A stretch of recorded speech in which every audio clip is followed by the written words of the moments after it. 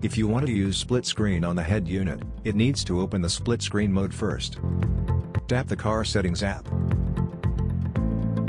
Go to factory settings after entering password 8888.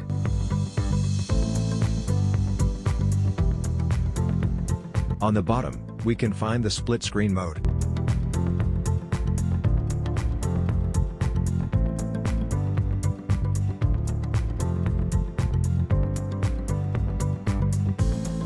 Afterward, we can open the apps we like, such as YouTube and Google Maps.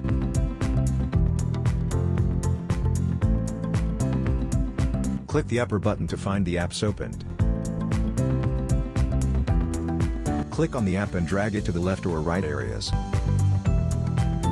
Then we'll see two screens. In the second screen, tap another app.